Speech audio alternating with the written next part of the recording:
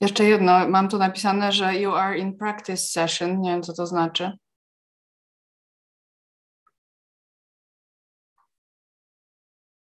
Recording in progress. Dzień dobry, zacznę od krótkiego ogłoszenia. Good afternoon, ladies and gentlemen. Let's start with the technicalities. Our Zoom guests can use translation into Polish at the bottom of the screen. Translation on the bottom of your Zoom window. Streaming po polsku jest dostępny na Polish Facebook. streaming available in Facebook, Euractiv Poland, and European Commission in Poland. On Euractiv Poland's YouTube channel.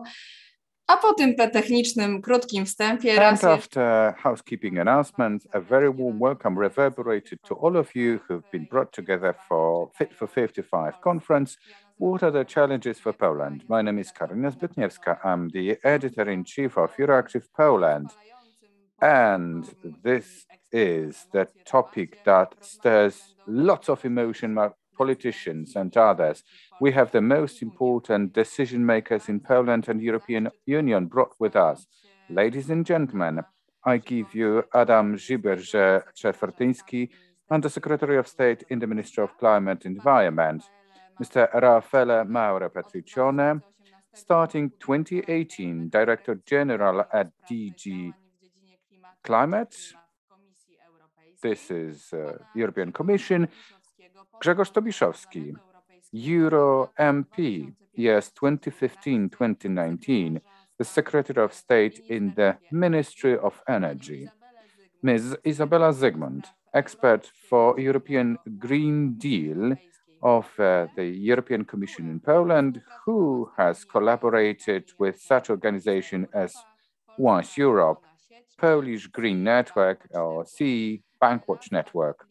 Last but not least, Professor Zbigniew Karaczun, extraordinary professor of Life Sciences University in Warsaw, SGGW, Environmental Protection and Dendrology Department. Dr. Joanna Maćkowiak was supposed to be with us. She's the president of the Energy Forum. However, owing to some ailment, she has been unable to join the meeting. We are very sorry. We wish you return to health swiftly. Ladies and gentlemen, let's start with a very short introduction to this conference. The packet of legislative changes Fit for 55 is the hero of today's meeting. It was announced by the European Commission on the 14th July last year. Fit for 55 is one of the key elements of the European Green Deal and at the same time a part of the European climate laws. The Fit for 55 package goal is to reduce greenhouse emissions by at least 55% by the year 2030 compared to 1990s level. By 2050, the European Union struggles to achieve net zero emission. The European climate laws have been supported by all member states of the European Union. However, climate goals delivery requires adaptation of EU legal regulations. The Fit for 55 is composed of 13 legislative proposals, some of them being new, some of them are just amendments to the legislation that already exists. One of the most important aspects and most debated parts of the package is the European Emissions Trading System reform, in abbreviation ETS, and CBAM, Carbon Border Adjustment Mechanism, as well as the Energy Performance of Building Directive refurbishment. The European Commission proposals must be approved by EU governments, EU member states governments, as well as European Parliament. That was the word of introduction. And now the floor goes to our panelists. So would you please answer briefly and precisely to the questions? Therefore, we'll be able to discuss all the problems. So maximum 5 minutes answers. Otherwise, I will chop in. I do apologize. If your answer is shorter, you have a chance to get another question. So let's start with Minister Czetwertyński. This is the question to you. What is today's official Polish government's stance on Fit for 55 package? Good afternoon, ladies and gentlemen. I don't know whether I'm able to squeeze my answer into 5 minutes because we've got 14 proposals. If I am to tell you in details about each of them, it would take a long time. So let me limit myself to some general remarks. There is a basic question. We need to make sure that the solutions that are designed at the European Union level, not only will they make it possible to attain climatic goals, which is very important, but on top of that, these will not create any additional burden for the societies, especially for the disadvantaged, impoverished ones. A series of proposals or elements proposed by the Commission might be improved from the point of view presented a moment ago. European Council informed about the objectives by 2030, and they outlined a set of preconditions, general framework for the whole package for the European Union climate policy. This is important to observe the framework, because there are strictly defined conditions which may make it possible to deliver the goals. From the point of view of technological capabilities, when it comes to reduction emissions and the necessary investments. So these agreements must be reflected in the package. One of the key questions for us from this point of view is the question of the existing inequalities in ETS. One of the things is that the ETS sends out the price signal. The polluters, the greatest pollutants, should reduce emissions, should transform, should replace, to use zero emission ones in order to limit emissions in total. For this process of transformation to be efficient, ETS system should make it possible to invest. We should switch from the system that is an additional tax for the economy, additional burden, to investment system that enhances transformation of our economy. And this is the problem that we are facing. Not all the resources generated in the system are then directed for transformation of this energy sector, in particular, also energy consuming sectors and other related sectors that also need to reduce emissions. Speaking about the questions that generate great burden for economy, let me mention about just one. In our opinion, this has a high social cost with limited efficiency when it comes to emission reductions. The new ETS system for buildings and transport. Introduction of this additional tax in these sectors will not result in substantial emission reductions, but will bear unwanted consequences on the society. Therefore, we should be looking for some other ways and ideas to attain our goals.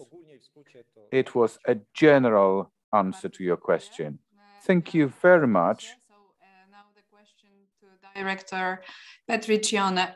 So first, I wanted to ask you to take a step back and ask you briefly to explain the Fit for 55 package from its author's standpoint, from the European Commission standpoint, and why European Commission created it in the first place. But at the same time, I cannot not ask you, as in the second part of your intervention, not to address what Mr. Czetwertyński said. But maybe let's start with this short explanation. Well, I don't think I need to remind everybody of the damage that climate change can do. I think we're beginning to see it on a daily basis. The culprit is the fact that we've developed our society based on fossil fuels everywhere, whether it's coal, oil, or gas, matters, but not too much. We need to change our society in depth. And I want to be clear, this is not something to do instead of everything else. This transformation can only succeed if we decide that we're going to achieve all our objectives, whether it's social equality, whether it's fairness, economic growth, job creation, whatever we want to achieve in a different way that helps stop climate change and doesn't make the problem worse. So this is not an alternative to those objectives. So competitiveness, modernization of the economy, new technologies, energy security independence, air quality, they're all part of the same strategy. And then we have a transition, it's 30 years. The transition starts now, but doesn't end now. And this is very difficult for people to understand because we don't have, as humans, a 30 years horizon in our brain. Our horizon is next week, next month, next year. Perhaps we can make some big commitments for the future, but continuous action for 30 years is not natural for us. And that's why we need to invest now in front-loading investment, front-loading the change, making this process irreversible and organize ourselves over the next 10 years. And that's also what science tells us. What do you mean by front-loading? Well, it means that if you want to change the technology for the heavy industry like steel or chemicals, you have to start investing now to see the results towards the end of this decade, because these things don't happen overnight. It takes research, it takes money, it takes time to develop it, especially if you want to do it in a way that's not disruptive. And that's why this next decade, this 50 or 55, is crucial. It's one step, but perhaps the biggest step towards the final goal, which is net zero emissions in 2050. Now, you asked me to react to my very good friend Adam. At the end of the day, the ETS is not a burden for the economy. The ETS is a burden for those who don't want to change.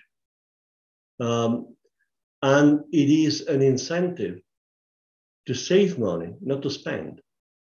And the problem is that there are many people who are capable of reacting in a positive way, in Poland or everywhere else. And there are some who don't want to, and they should pay the price. Or some who can't, and they should be helped. They should be helped by public authorities, whether it's the Polish national government, whether it's the European Union. And there are mechanisms to do that. The new system that Adam mentioned is because emissions in road transport and buildings continue to grow. What we've done for the past 10 years simply has not worked. And as you can imagine, I happen to disagree with his view that it will not work. Now, the question is, not everybody will be able to cope. That we know. And that's why we propose to use a big portion of the revenues that the system will generate to help those who cannot help themselves. We are also proposing all ETS. Could you just specify who do you mean by victims of this transformation? I think victims is the wrong word. I'm sorry, just to give you an example. Most of the emissions come from residential buildings. Most normal people cannot afford a house renovation. They could probably pay for it if somebody lent the money at the beginning.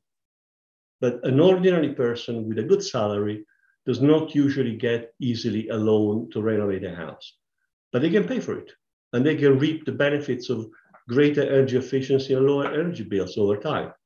Do we give them that time perspective? Do we give them help in getting a loan? And then you have a minority of people, but it's a very important minority socially, who just cannot pay for energy. They need to be helped. The only way to help them is income support. And we have to do this.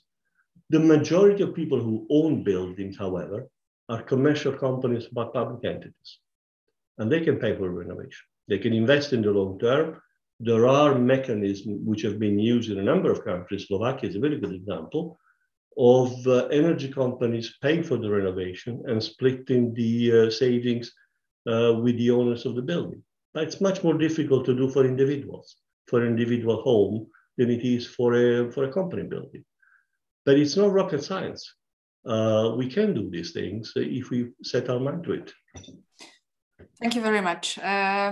Teraz pytanie do pana ministra Tobiszowskiego. My next question goes to Minister Tobiszewski, and I would like to ask you about your assessment about the future for coal in future and what mining regions would expect in return for supporting the efforts towards climate neutrality in Europe, and what should, in your view, a just transition look like?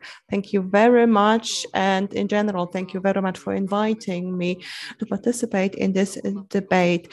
As regards the future of coal, and when I say coal, I mean hard coal, but also lignite, which is very important, not only in Poland, but also Germany uses a lot of lignite in their energy system, which we tend to forget in Europe. I think that the role of coal is decreasing, and that dynamically.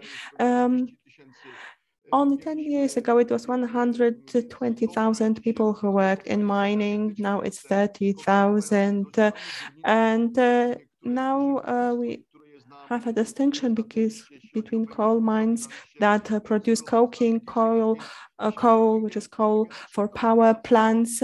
And when we talk about this coal, we are talking about 40 million tons of output every year. So there is a huge difference between the role of coal today and 10 years ago. The same applies to lignite. So this process has already started, and it will continue as new technologies are coming in.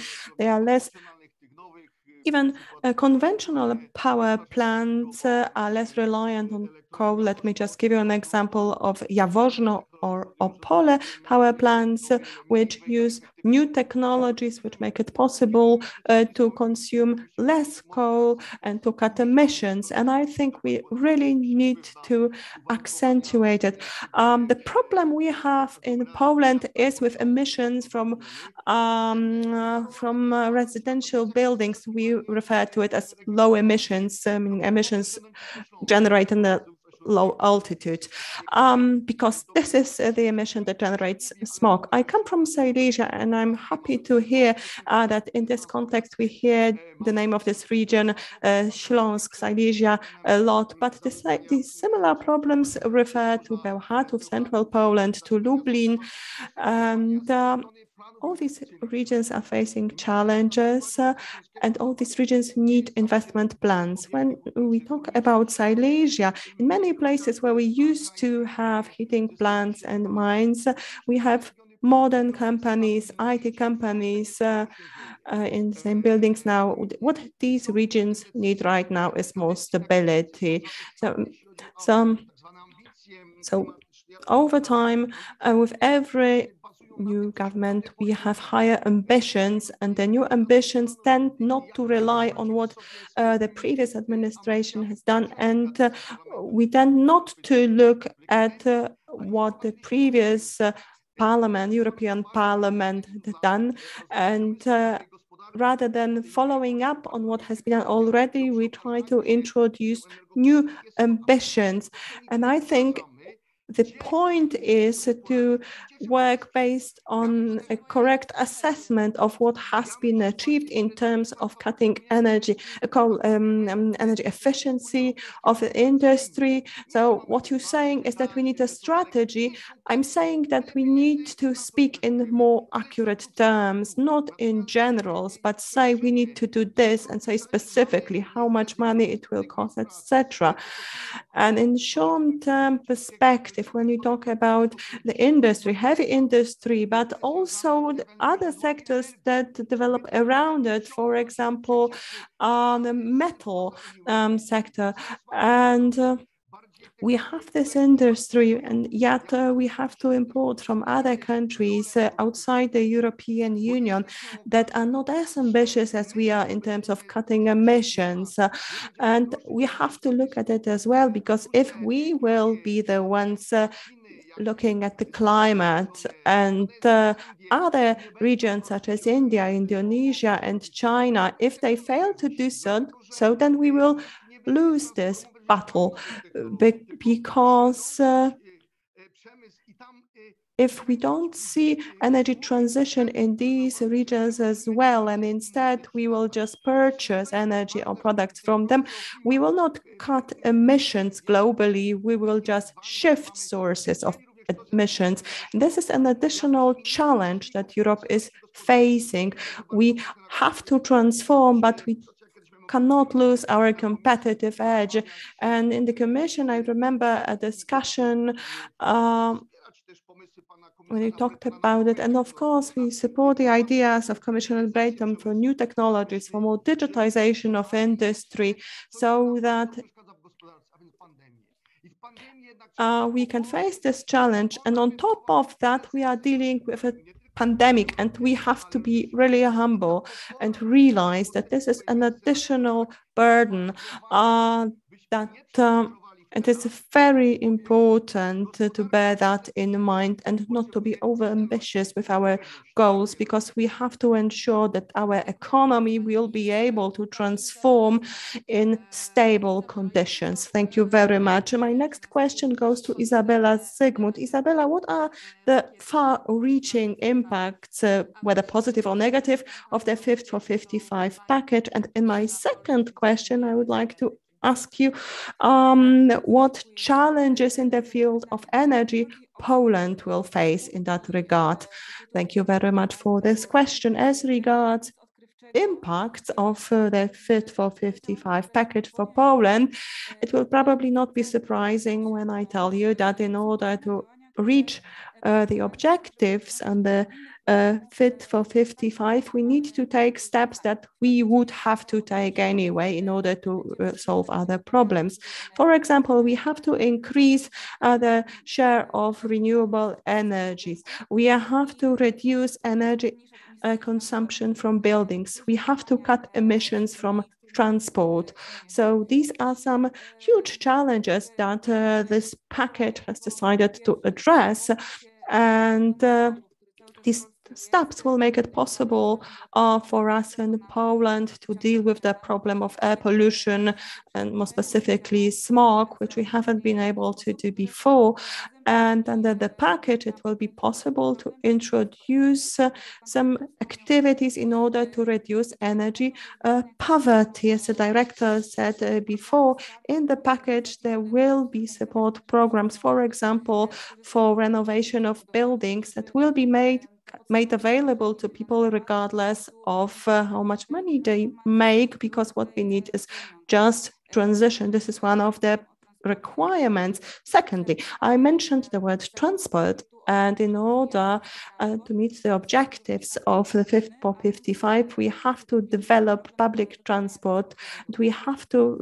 And when we do that, we will be able to deal with the problem of transport exclusion, which is a serious transport problem in Poland. Thirdly, dependence on energy sources. If we increase the share of renewable energy sources, we will reduce our dependency on fossil fuels, which right now are being imported from other countries for huge amounts of money, from countries with which we not always want to cooperate. And it's another point, which is actually a proposal that was present in the previous EU proposal. This is something I refer to as democratization. This is the Clean Energy for All Europeans package from 2014. It is still valid. And it assumed that the role of the citizens will be strengthened. They will become subjects of this process. And I think these solutions will continue to be relevant under Fit for 55 until 2030. It will make it possible to distribute income from the production of energy in a more democratic way. Your statistic citizen will be able to co-produce energy, will become a subject of this market, and this market will be governed by more transparent rules. Minister Tobiszowski mentioned the problem of leakage of emissions to other non-European countries. The Fit for 55 package has an answer to this in the form of the CBAM mechanism, the carbon border adjustment mechanism, a kind of border tax, we could say, that is supposed to counteract this problem. And if you ask me about possible negative impacts, I don't see any direct negative impacts of Fit for 55 as such, but there is a level of risk that we'll face if we try to oppose this or develop in the opposite direction. So when we look at the development of prices in Poland right now, it is due to long years of neglect. Compared to other EU member states, Polish energy production relies on coal to a very high extent, and the ETS system is tied to higher energy prices in the current Polish situation. If in our energy mix there were more clean sources of energy and renewable energy sources, we would not be dealing with that problem right now. If Poland or any other EU member state decide to pursue its energy policies in the opposite direction than the Fit for 55 suggests, then we might be facing a risk and face some problems. So I think this is my answer to your question about possible challenging impact. So we will have to adapt to the developments in general. At the end, let me remind you that right now we are discussing about the final shape of the reforms we will see adopted under Fit for 55 proposed by the Commission. So the proposals that have been made will have to be discussed and probably adjusted to a certain extent. However, the stipulations of the Paris Agreement or the European climate laws, the fact that by 2030 we have to cut emissions by at least 55%, this is not debatable anymore. This is a commitment, this is an obligation that we have made as Poland, as the European Union, and we have to remember about that time perspective when we talk about these subjects, because here there is no more space for opening or reopening or revisiting that this discussion. This goal has been adopted. This is our commitment. We have to fulfill it now. Thank you very much indeed. And now the floor goes to Professor Karecin. So, Professor, what is your assessment of Fit for 55 package? And in your opinion, what is going to be the impact on Poland's agriculture? And is this sufficient enough so that Polish agriculture undergoes climatic transformation? Thank you very much, and thank you very much for inviting me to speak in this outstanding fellowship of speakers. If you're asking me what is a Fit for 55 for Poland, I cannot forget about the words of Minister and MP. When I listen to Polish politicians, I have a feeling as if they were presenting the negotiations that started 2 years ago, not 30 years ago, with Poland's accession to the UNO Framework Convention on Climate Change. They seem to pretend as if for 30 years they had forgotten that we need to act for the benefit of climate. If I hear the problems related to ETS, because ETS does not provide good finances for investment, it is not a good instrument that fit the transformation purposes in energy, I would ask a question: what happened with 40 billion of Polish zlotys that Polish state budget received for selling emission rights? You need to remember, ladies and gentlemen, that the money goes to the Polish budget. People should remember about this. Had we used the 40 billion zlotys and earmarked it for green energy investments for agriculture, we would have had all farms energy neutral and independent, and they would not be the subject of this negative impact of energy prices, that would be devastating for Polish agriculture, because Polish farmers utilize much more energy compared to regular households. By 2030, according to the assessments, the ETS will account for additional 100 billion zlotys that goes to the budget. According to this line of thinking that we need to undergo energy transformation, if we invest in Opole and similar investments, and if we build towers that we pay 2 billion Polish zlotys and we destroy them and pay even more, we'll be burning the money, saying you cannot do it, you cannot attain climate neutrality. I'm myself a scientist, and the science is pretty clear about it. Before 2040, we need to be climate neutral if we want to avoid a climate disaster. This is our obligation of us, adults, and you, the decision makers. It is for us, for our grandchildren and our children. Nobody is going to take away this responsibility from us. MP, it goes to you.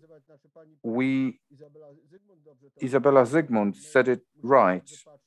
We need to think where we take our energy resources from, who we pay to, how it impacts international relations.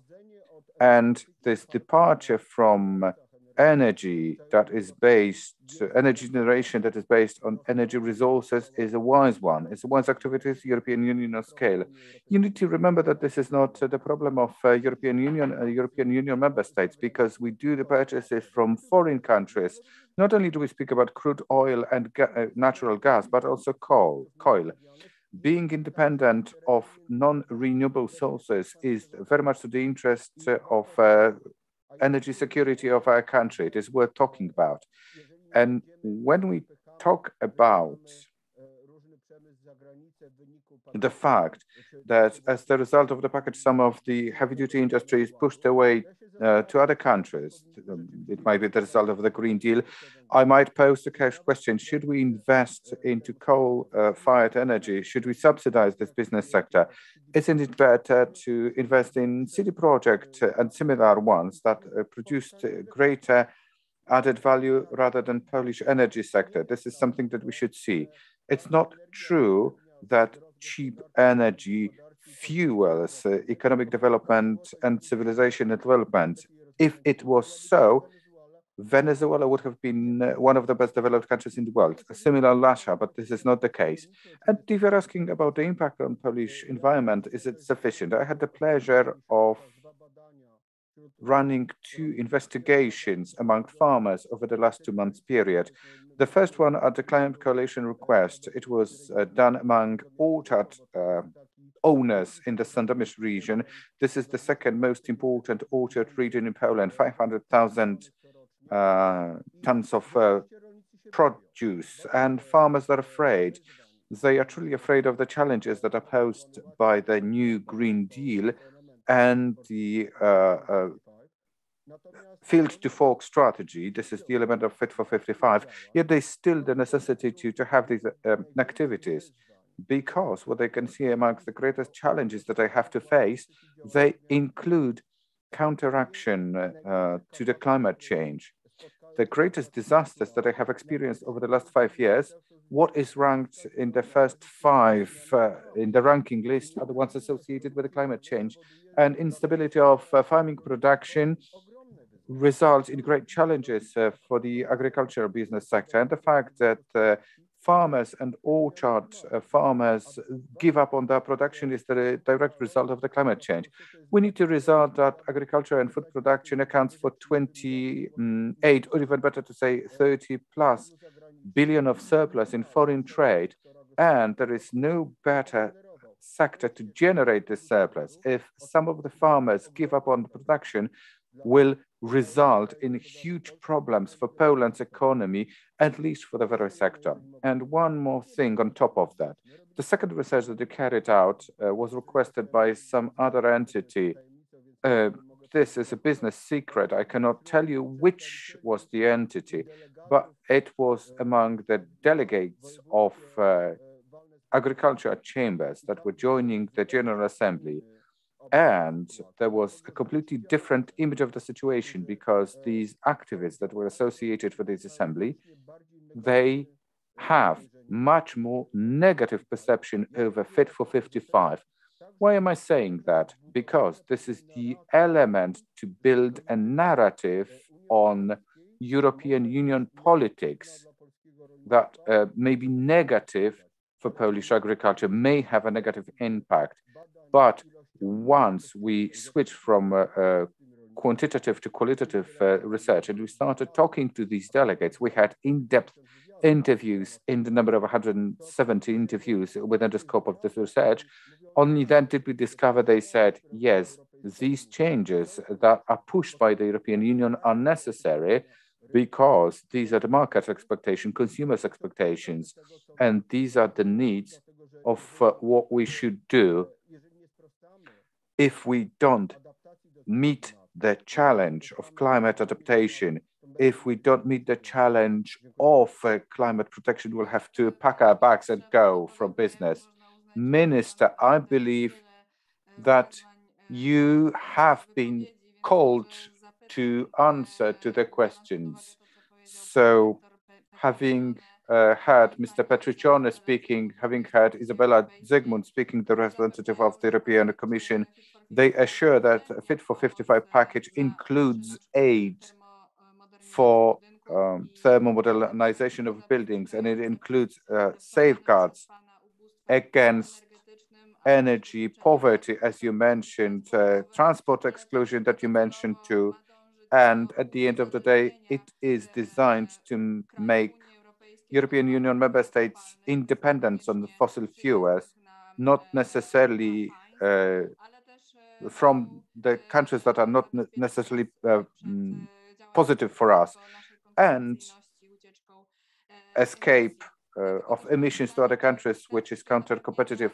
So all these, what you have been assured of, does it come down?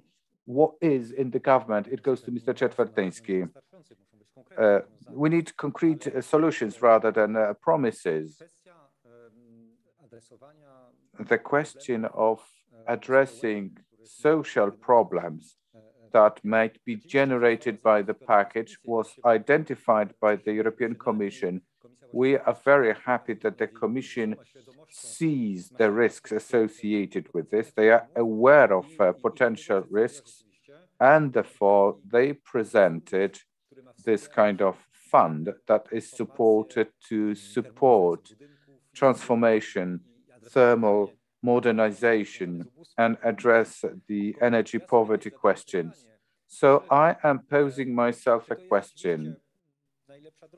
Is this really the best way to go, to create such a fund based on incomes on this new ETS system that is to include buildings and transport? Because if we create an additional tax that comes from citizens in order to give the money back to the same citizens, this is too much of an endeavor, I would say. It's better to leave the money with the citizens so that they can use it in the first place rather than to take the money away and to redistribute the money back. I don't know whether the solution is the most effective one, whether this mode of operation is most effective. I'm really happy that the problem has been noticed.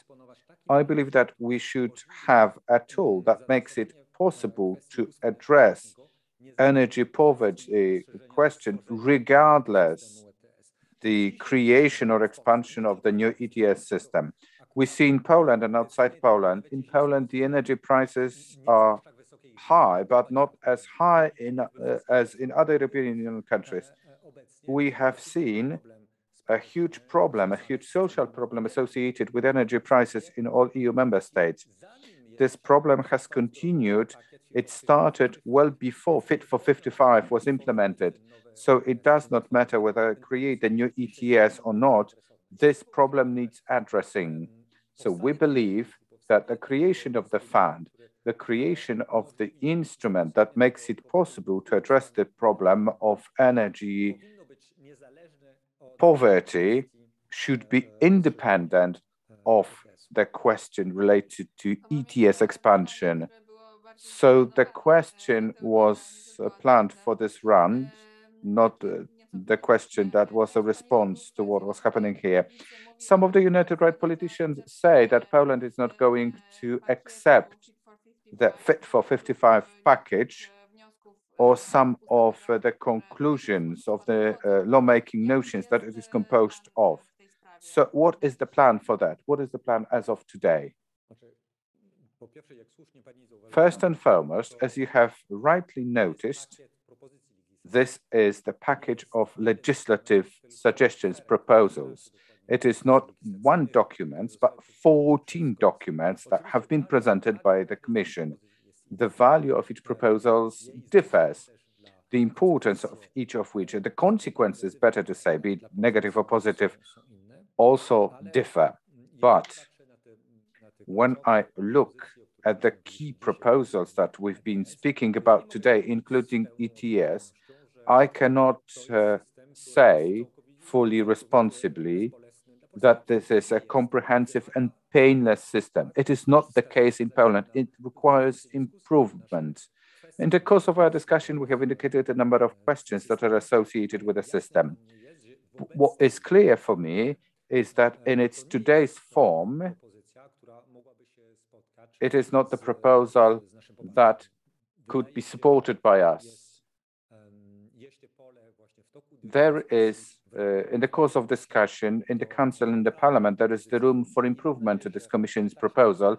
And I believe this will be a case that will be able to improve this proposal so that we will have the system that makes it possible to support Poland's economy to transform and modernize Polish energy sector rather than staunch this transformation. So let me ask a question on top of what you said.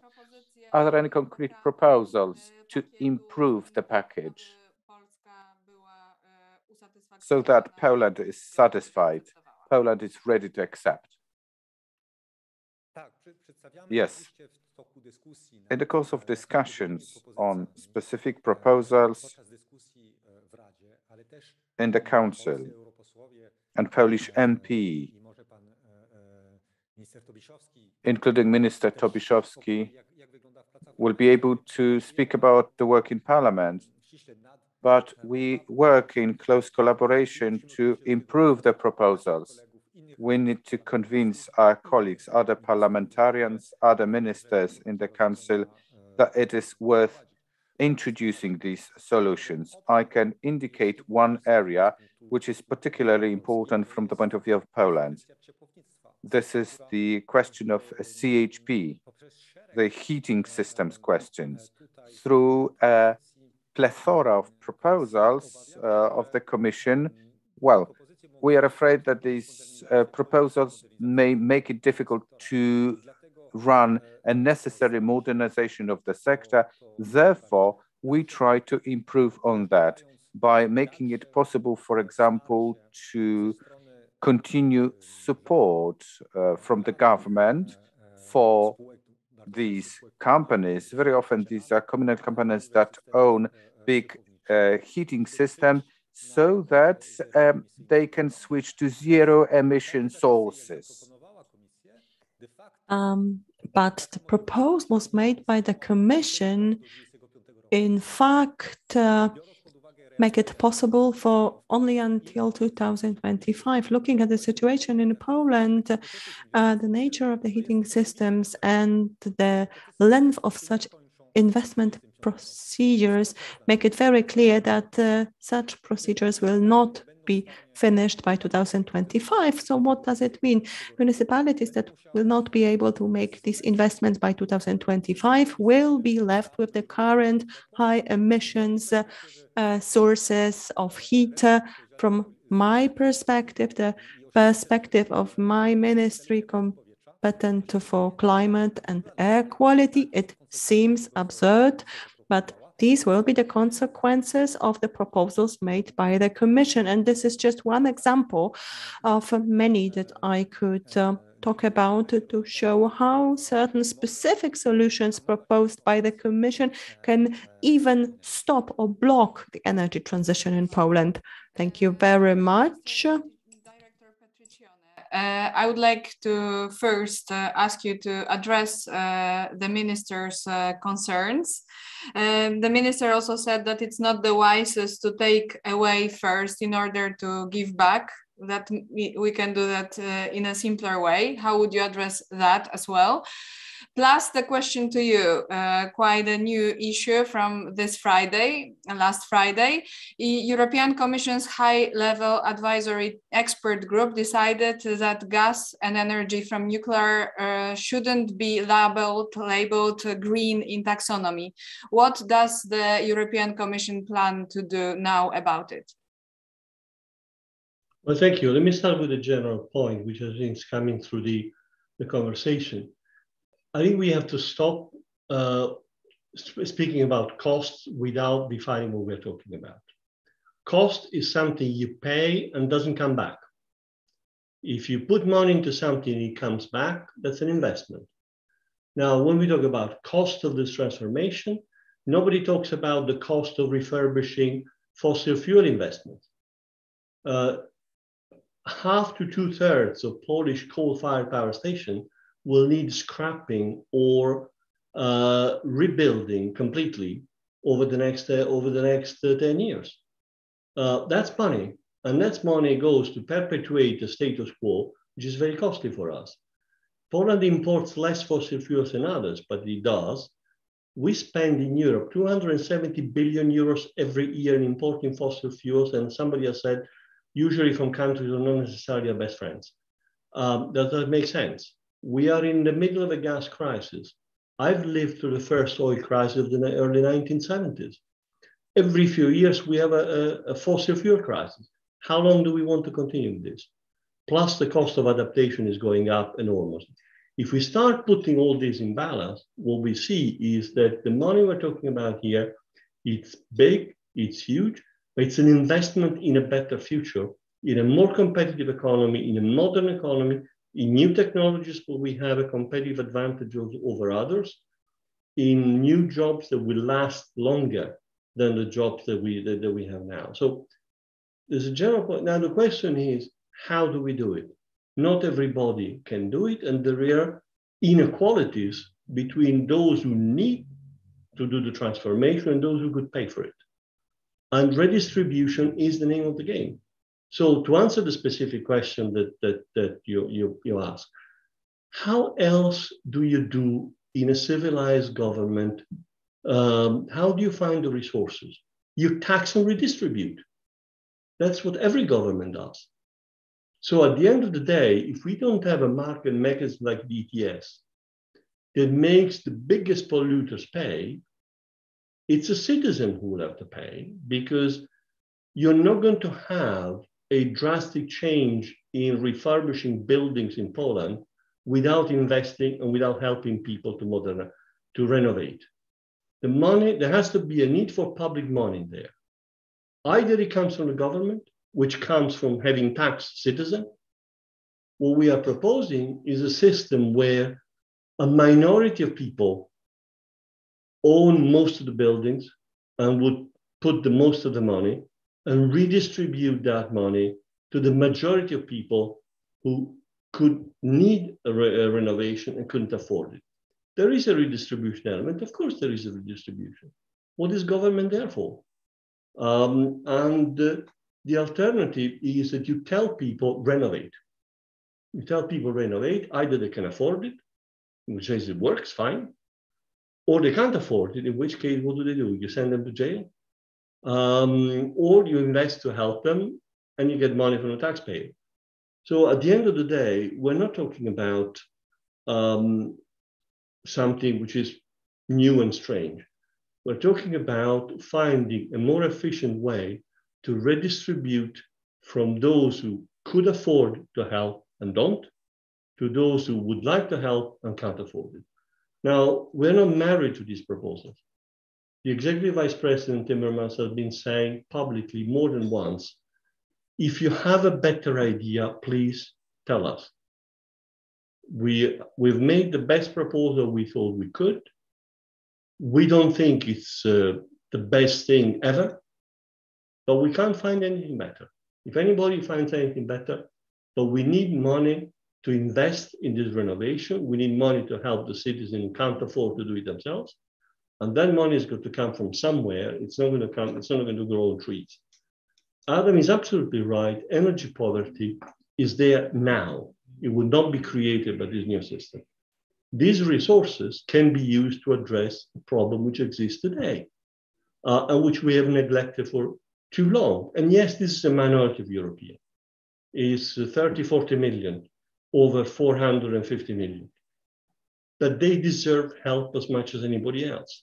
So at the end of the day, this kind of transformation also gives us an opportunity.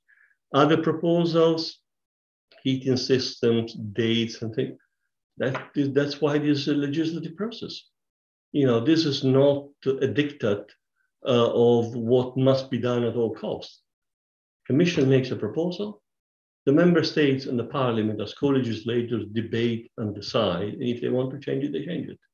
And the commission will be ready to help with those changes if there is consensus about that. Your last point on the taxonomy issue, look, that's a very controversial issue. Gas and nuclear is a zero emission source. There are other environmental problems with nuclear energy, and you have a very divided society in Europe between supporter and opponents of nuclear power. What we are saying in the document we published is nuclear has zero emissions and contributes to eliminating emissions. But if you want to have it environmentally friendly, you need to address the other problems, in particular, the big problem of the radioactive waste. Without that, nuclear isn't a smart thing.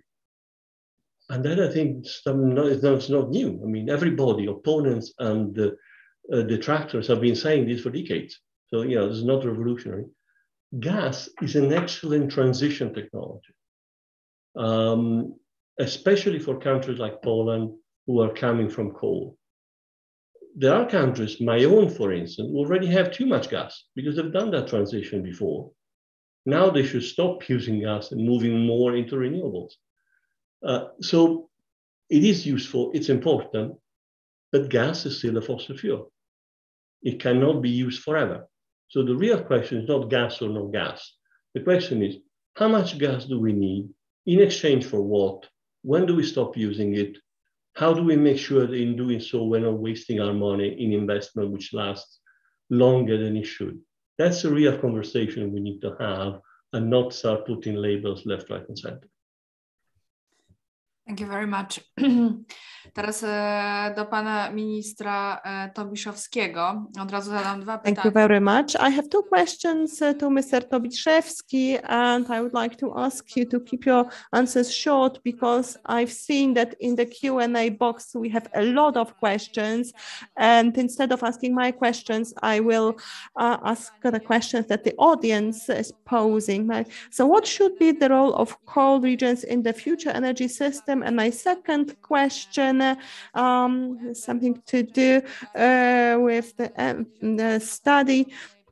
It says that Poland and the Czech Republic will be responsible for 95% of energy production from fossil fuels by 2030, and Poland will be the country that be most reliant on fossil fuels and coal in the future. As the member of parliament, what do you think? What should be done? Right now, there are more countries that rely on fuel, so there are more opportunities for support. How should we use these opportunities in order to find resources to modernize our energy system? Thank you very much. Of course, I will answer your question about coal, but I don't want to be associated with coal only and be seen as a supporter of coal only, even though I have to admit that I do believe coal has a role to play. And so in terms of importing coal from other countries, non-European countries, of course, I oppose it. And what Germany is doing and what Poland is doing is wrong. Germany buys 3 times as much of lignite from non-EU countries than Poland. And if we were to look at the energy mix in Germany, it's more than 50% coal. So it's not just Poland that is the culprit, not just Poland is the problem, but Poland is the country that's most spoken of. But let's look at the proportions.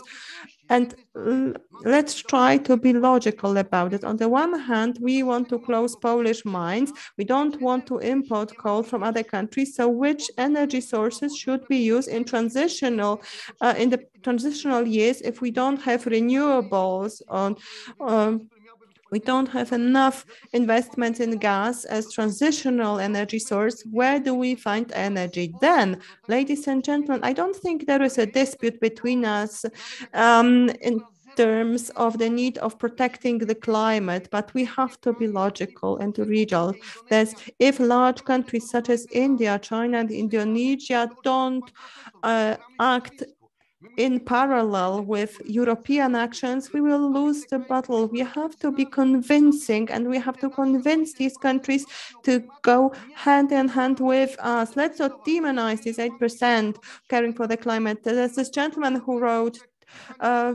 that phasing out coal in Germany is questionable.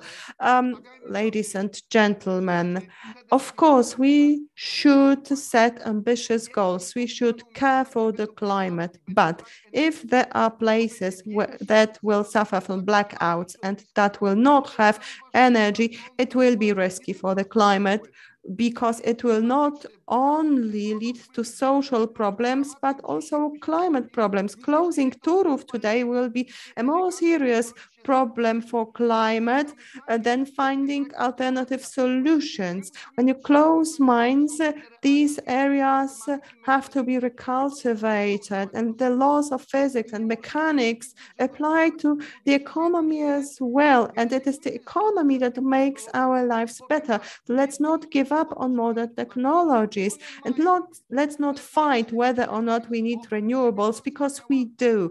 But let's imagine and let's ask yourselves that question: is it realistic for Poland to rely on renewables only if we don't have wind, for example? Sweden last year bought fossil energy from Poland. Why? Because the windmills were froze. And we have to be realistic, because our citizens will not forgive us if there will be blackouts. And I agree that this process is long. But ladies and gentlemen, really, let's focus on logical arguments. And different parties, different political parties held the power in Poland in different periods of time, and they were not successful. Maybe the reason is that the problem is complicated. I'm sorry for speaking longer than planned, but it is such a great debate, and I really make sure to say that we need to appreciate what we have achieved in Poland. I don't think we believe that we can achieve even more. We don't appreciate our possibilities in Poland. I'm very happy that we are in dialogue with Timmermans, and I agree. Timmermans says, yes, give me better proposals, and I'm very grateful to our ministry for working on better proposals, because different countries have different conditionings. Spain is different, France that invests in nuclear power, Germany that invests in gas replacing coal, and this process is happening, but it's not as fast as they expected. So so when we have renewables from wind, from solar, so what should be the transitional source? So it can be gas. If we are closing down all our coal-powered plants, good, it will do it. We need to have this transition period. We cannot close them down from tomorrow on, because this is not my problem, but this is the problem of Polish energy mix that is supposed to diversify. and start going towards RES as broadly defined. Nuclear energy, offshores on the sea, and onshore, because still we have some place. Economic development requires more energy, and it triggered European crisis. There are investments without gas, and I agree that we cannot depend on resources from outside. But the question is how to do that through diversification, because otherwise we aren't able to do that. It is very important to think and discuss about facts and figures and be precise. I don't share Isabella Zygmunt's joy regarding Fit for 55 and this optimism.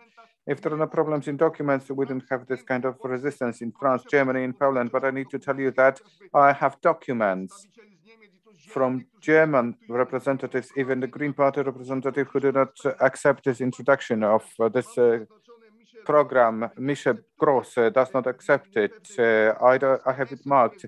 ETS-related questions are not accepted. What is proposed by Peter Liese from APP.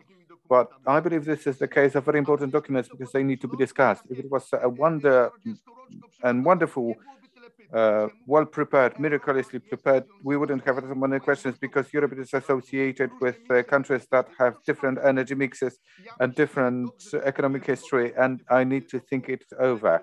We need to think it over. It's good we discussed Fit for 55 project, but I think that Fit for 55 needs to take into all the preconditions. What Minister mentioned, Polish heating system, what we have in this project, in this design is dramatic. In 2026, we are going to have lots of forest cut down to heat up Warsaw. And I believe that we need to see it, we need to perceive it, we need to recalculate it. I'm not saying that it all goes down the drain, but let's face the realities because these people will not forgive us if there is no energy, no heat. Care for climate is the foundation, natural environment is the foundation, but also civilizational growth, economic growth, and competitive on the international arena. Thank you very much. Thank you very much, Isa. You've been called to give the answer. Does Europe provide for different preparation and today's mixes in the member states? The heating questions that have been touched upon by Minister and Minister Czetwertyński too.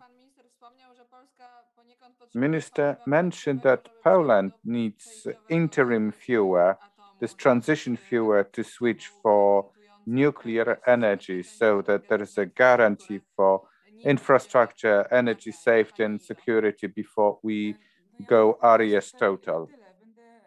I can say as much as this. I'll stick to this information that we talked briefly. According to treaties, European Union does not inform what is the energy mix, but they do deal with what is the result of environmental result, emission levels through an ETS system. So the other thing that needs highlighting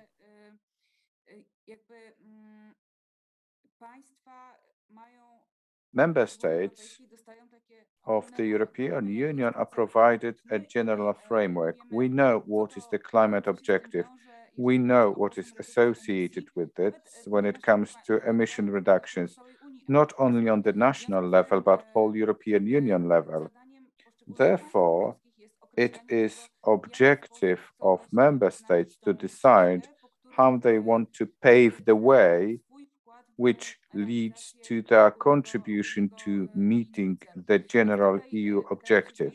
So I think there is still room for Poland to do it in optimal and beneficial way for itself. So the question pertaining to energy mix means that the European Union does not impose anything, but we've got the emission goal, and the European Union regulations will try to meet this emission reduction objective. So this is as much as I can say. When we have this perception from the point of view of European Commission or European Union in general. Thank you very much. And the question goes to Professor. European Commission proposes to create internal CO2 sequestration program and support for coal-based agriculture. What does it mean, in your opinion, for climatic transformation? Thank you very much for this question. Before I relate to this question, yes, please, but briefly. But yeah, you should. You have a chance to refer to the previous ones. I'd like to thank Director for indicating to the fact that we should speak about investment rather than cost related to transformation. What is missing in Poland are the studies that indicate the cost differences between specific sectors and the whole economy when we invest in zero emissions versus the coal structure if retained as it is today. Nobody wants to do that. Most probably we would have discovered that the costs are pretty similar, but the benefits associated with the transformation, if we do not transform, are greater. I do agree with MP Tobiszowski that we need a plan, but I want to say that Climate Coalition and NGOs and experts have required the government and politicians to present a rational plan for 6 years now. Climate problem, strategy, protection climate in Poland. There is nothing of this kind in place. What they propose, giving up on coal by 2029, is not something that can be accepted. We need to have this initial assumption, climate is the most important indeed. We need to protect climate, and this is the framework for us to develop. And we need to fit in this framework, which means that by 2050, we need to be climate neutral. There is no other way out if we want to survive. I disagree with you, MP, that economic growth is the basis, because the time of economic growth is now over. We need to relate our development thinking on system stability, natural system stability related to climate system. And we can, as much as the ecological space makes it possible.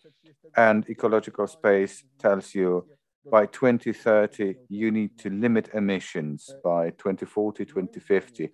In my opinion, what we need to do in Poland first and foremost is not to take up wrong and unwanted decisions. One of such wrong decisions was to exempt VAT on energy prices. This is a false signal sent to consumers. Energy will be cheap. That was a mistake made by the Polish government 3 years ago, because we do not push for energy transformation. Returning to your question, I think this is a very good direction.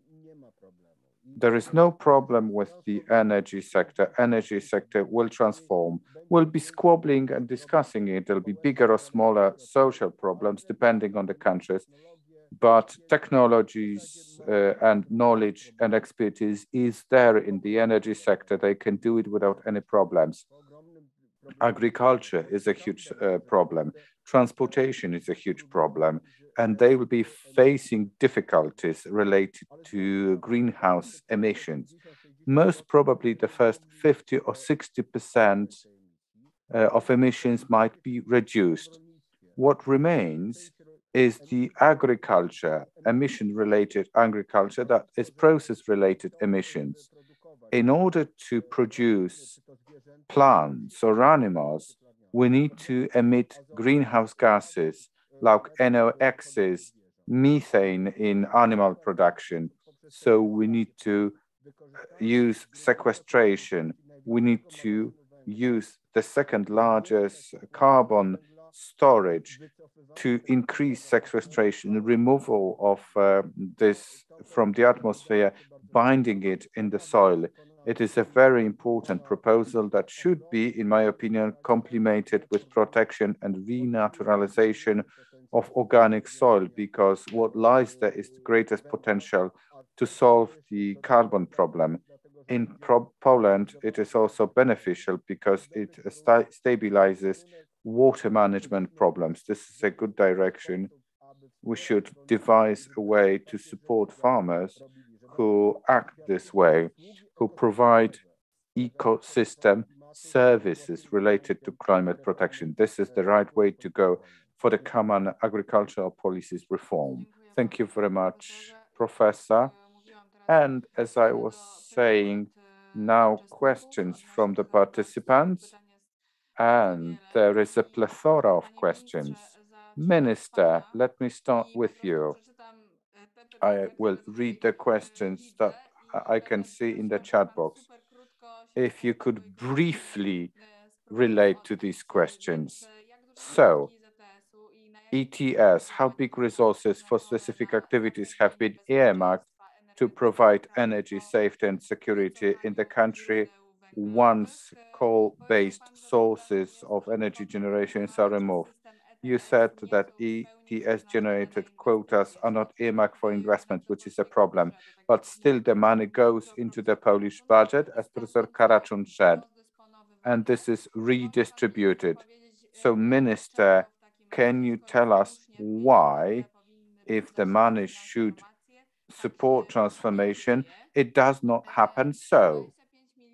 25 billion Polish zlotys of income in ETS, it contributed to the budget. The government was supposed to earmark 50% of the sum for restructuring the energy sector, including RESs. According to our information, 1 billion was earmarked for Kobiza.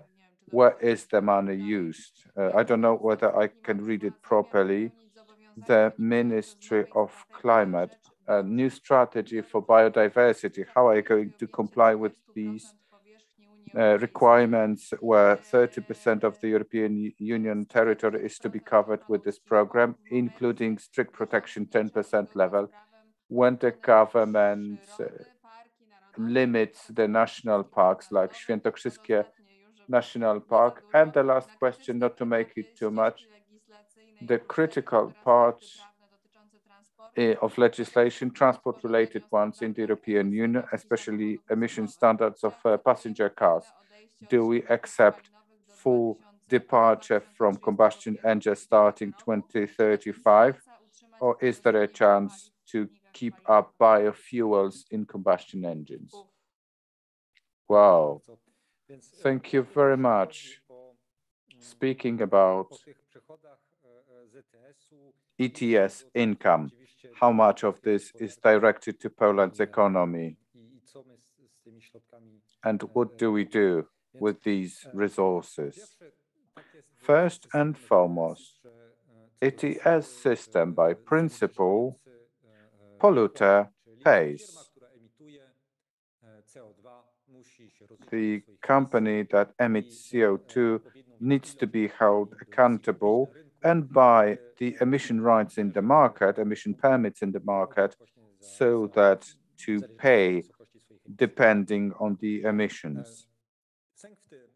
The thing is, not everything that Polish companies buy or have to buy goes to the Polish budget. This is related to the fact how the ETS system is devised, and these are the inequalities that result in the fact that the resources or the costs that are borne because of the ETS only partially goes to the Polish budget. So this is the first problem that we as the state have to cope with through the change of the system at the European Union level. Where does the problem come from?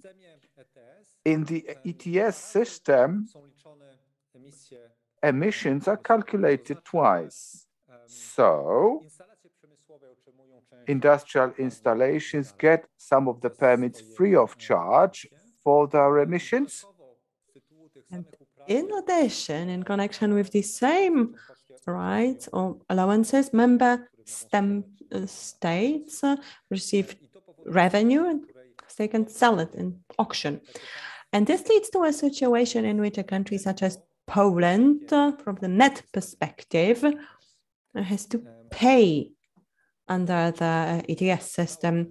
And as for the rest, it is fair to say that the rest of the revenue from the auctions does flow to the Polish budget. Maybe so far, these haven't been any huge amounts. However, in the last few years, the prices have been growing considerably. So the final amount has been growing as well. So how is this money spent? Right now, we have a number of support programs under the National Environmental Protection Program to support renovation of buildings, for example, or we spend it for the Clean Air Program that's well known to everyone in Poland. Every year under this program, we spend more than 1 billion zloty. The Mój Prąd, so My Power program, is also another of these programs aimed at supporting photovoltaics in households, and this program has been a gigantic success. So we are talking with similar amounts here. There are programs aimed at cutting emissions in public transport as well. Recently, the National Fund started collecting proposals for purchasing zero emissions means of public transport.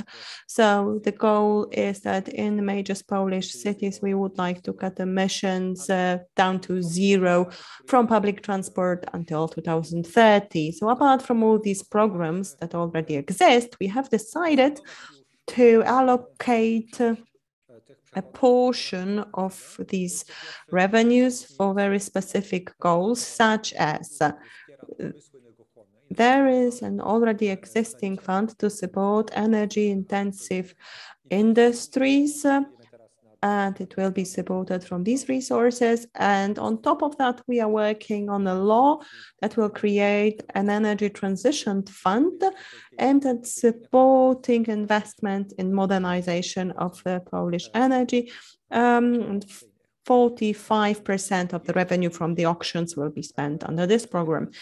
So as regards the question about the biodiversity strategy,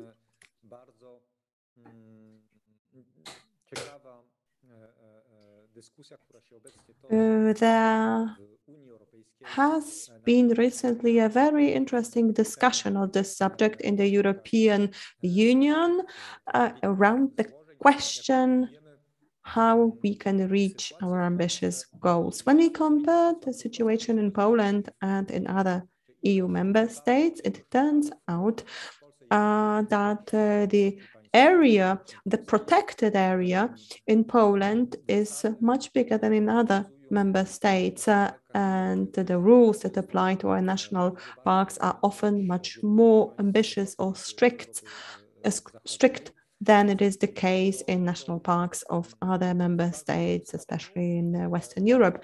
So to a very large extent, we could say that Poland is indeed contributed to reaching climate goals. Looking at different geographic areas and regions, when I analyzed what the share of protected areas was, turned out that we have already reached the 30% goal. Of course, in the context of protected areas, it is important to remember that we need the right tools to protect these areas and these landscapes such as meadows, because obviously you need other instruments and tools to protect meadows and other instruments to effectively protect forests, for instance. And some areas which are under protection can cope with a lower degree of support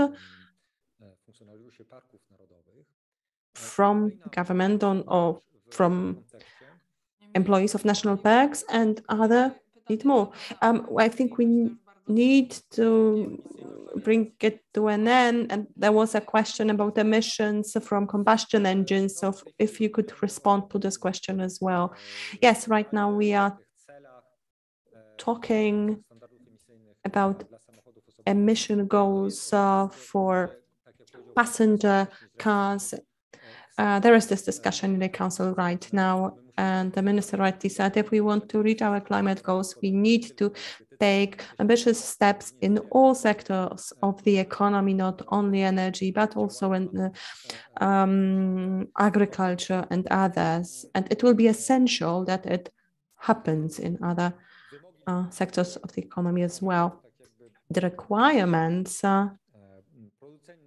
that place a burden on car manufacturers are obviously a better solution than creating a new ETS system that will place a burden on the shoulders of consumers directly. So that's what I would like to say.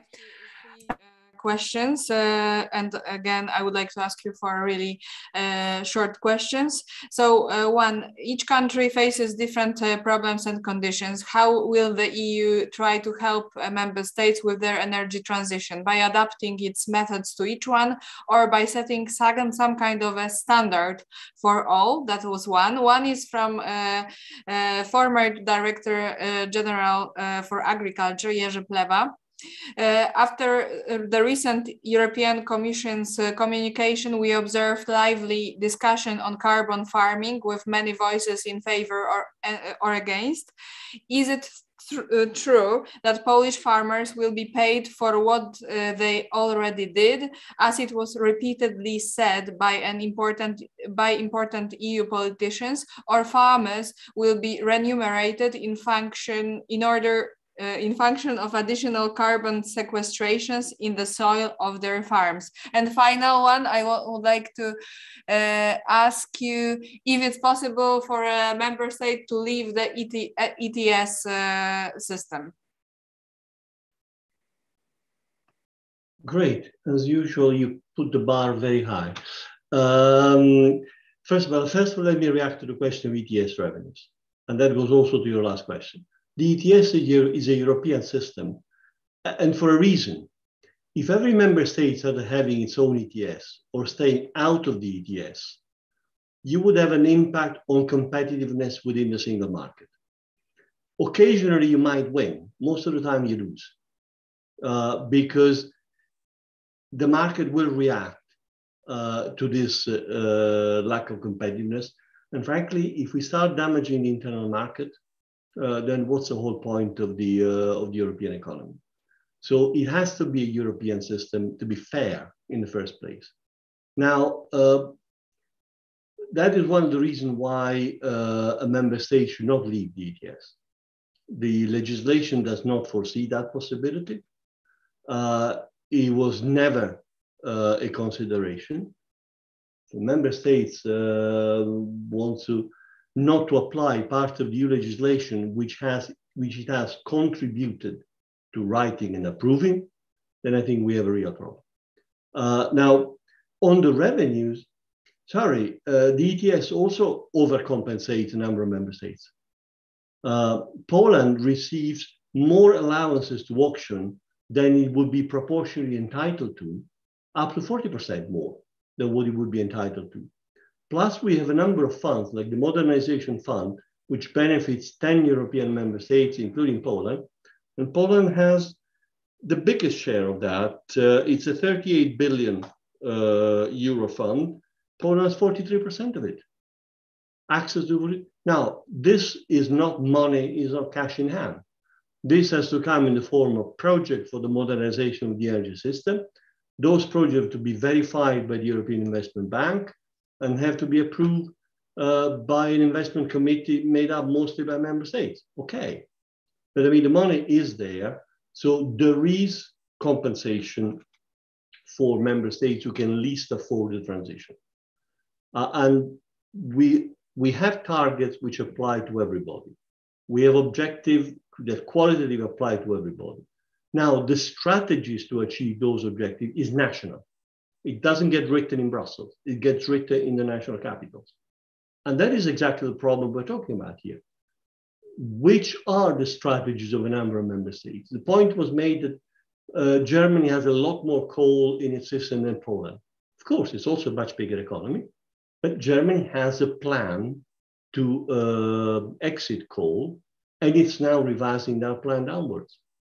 We know that Poland will get out of coal one day. The question is when, what replaces it, at what risk, and what can we do to help?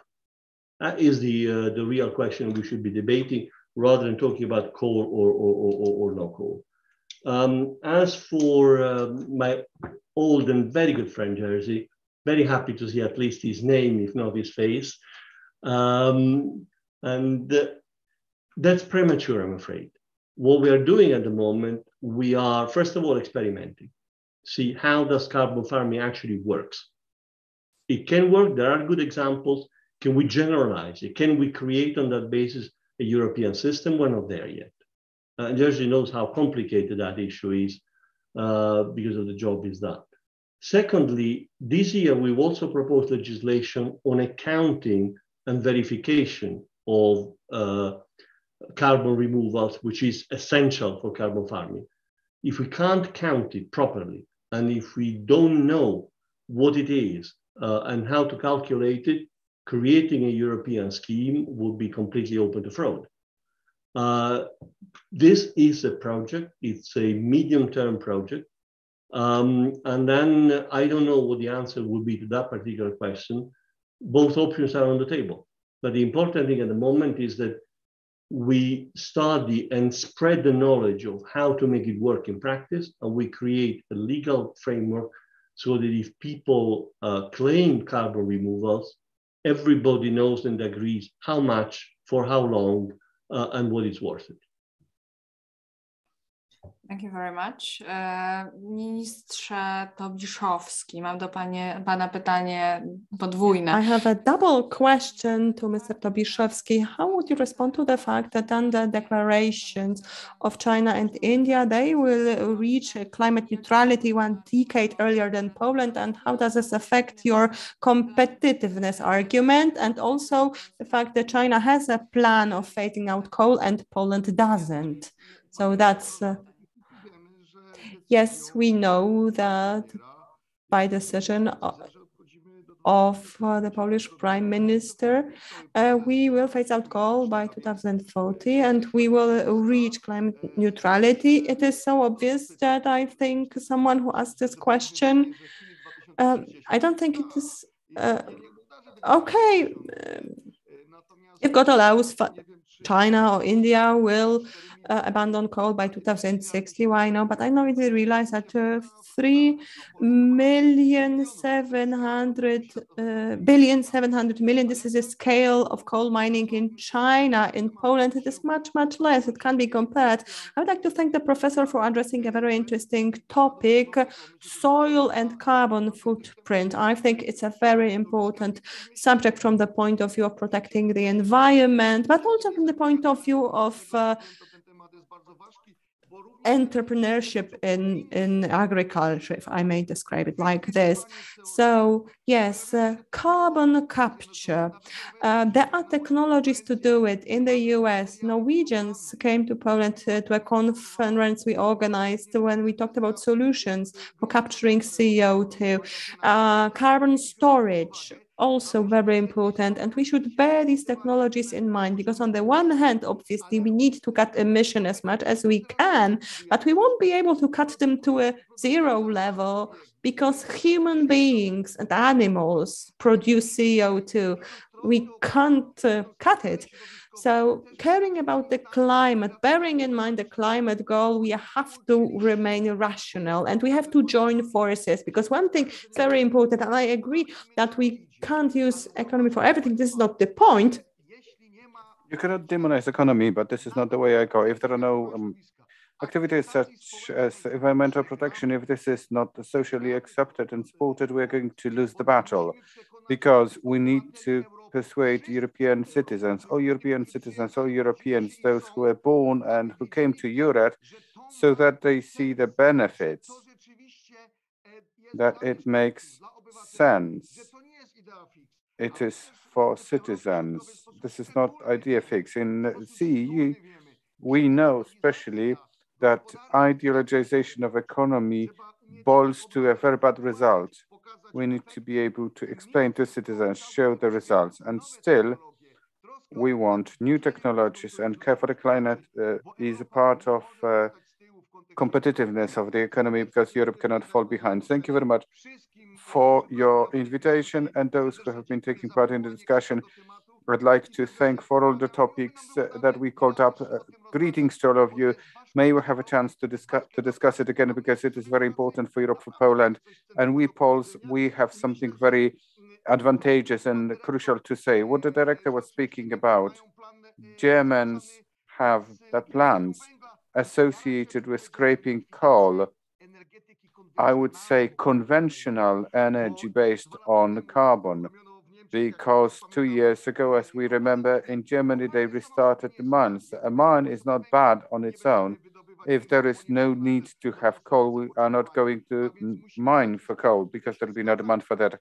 I do agree with that. In Poland, there is the need to have energy doctrine, a vision that brings together all political parties, so that in a further, longer perspective, we can work for the benefit of Poland and Europe. And I agree with your director here that this is very important. But what is also very important is that if Poland puts energy products and projects, I remember this from the ministry I used to work in, but in this terms of office, the climate provisions have changed, which resulted in the fact that we need to recreate energy mix in Poland, aligning to the conditions, not from Poland's internal transformation questions, but from what is perceived by the Commission, including Timmermans. Thank you very much, and hello to everybody. Thank you very much, Minister. So one question to Iza and Professor Karaczun and Minister Czetwertyński and Director, if you want to say a goodbye sentence, it will be a chance for you. Iza, ETS imposed on aviation or car transport will support public transport, railway transport, will it support these two? The European Union emission trading system provisions is that, and it includes the reform of it. We have the obligation to spend 50% of the resources for transformation. In the new proposal of the Commission, they say it is going to be 100%. So speaking about earmarking the resources for specific goals, there is no precise wording, because still it is a member state's decision what to spend the money on, as long as the money is earmarked for energy transformation support. When speaking about this new ETS money that is supposed to create it for road transport and buildings, I think it will be the same principle, at least in the Commission's proposals. This is what we can see. But this proposal suggests also the creation of social climate fund. So 25% of this income is transferred to a special fund to exercise protective measures, the redistribution that the director was speaking about. So this is the support for the people who are most disadvantaged when it comes to the result, when it comes to the cost of use of the buildings and what is happening in transport sector. So these activities, the supportive activities, can be supported, and also activities that can be described as income support, contributions for those in greatest need in order for them to provide for energy or transport need. But the question is, will the money go to develop railway transport? Yes, if it is the decision of the member state, if it goes to this member state's budget. And Professor, CCS system, sequestration, doesn't work anywhere outside the laboratory. CCS on an industrial scale does not work anywhere, but we need to think about sequestration, carbon binding in different technologies, because all scientific models show that if we reduce emissions, we attain neutrality goals. We want to provide this goal. We'll have to remove CO2 and greenhouse gases from the atmosphere. So the sequestration is on the horizon, but emissions reduction is the basis. If we think about Fit for 55, it hasn't been said clearly today. I'm sorry about not saying this. This is the program when you think about economy, civilizational development, economic development in the light of the climate crisis. It requires for us to develop a new model of economy, new model of thinking. Because Fit for 55 is an element for this. It is the first step towards this direction. And I think that if this kind of debate contributes towards our different line of thinking on the development, what is a political challenge, what is economic challenge, it is good to have this kind of debates. Thank you very much indeed. Thank you very much, Professor. Minister, very last remark, reference to the four speakers, a concise wrap-up, a home-take message for us. I'd like to thank for this discussion because it had very interesting themes included in it. From my perspective, it's obvious that we, as the country, need to undergo transformation and modernize the energy sector, regardless the energy policy that was designed by the Commission. This is the energy system as it is today. The power supply units have a certain age, and fuels that Professor Karachun was speaking about in his earlier intervention. There are many reasons for us to undergo transformation, and I hope that we are able to develop solutions in the Council and the Parliament that will truly support transformation rather than staunch the transformation. And I hope that we are able to develop solutions in a conceptual way by developing unity of Europe rather than giving additional reasons to increase the number of those who oppose this process. Thank you very much. Director Petriccione, how would you like to conclude today? We don't hear you. Yes, sorry. I think this conversation, for which I'm very grateful, shows once again that we don't have a divergence of view of what needs to be done. We have sometimes a divergence view of how fast and how far it is safe to go. We hope we can persuade our Polish friends that not going fast is not safe in a world that's changing under our feet. And we can find rational ways to travel together towards our common objective. And we're there to help. We're there to help, we're there to discuss with Poland, we're there to help. And I'm convinced that we'll get there. Thank you. Thank you very much. Zatem dziękuję wszystkim Państwu bardzo. Thank you very much, ladies and gentlemen. This very interesting and constructive discussion is therefore concluded, and we have had Adam Żyborze-Czerwczyński, Director Rafael Mauro Petriccione, MP Grzegorz Tobiszowski, Izabela Zygmunt, and Professor Zbigniew Karachun. May you have a very good evening and hope to see you soon. Thank you very much. Bye-bye. Thank you. Bye-bye. Do widzenia.